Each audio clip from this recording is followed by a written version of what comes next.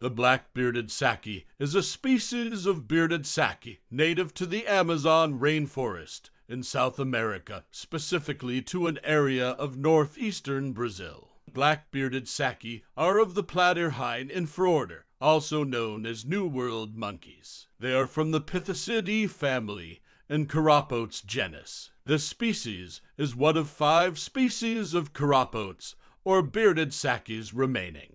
Bearded sakis are medium-sized, mostly frugivores, specialized in seed predation.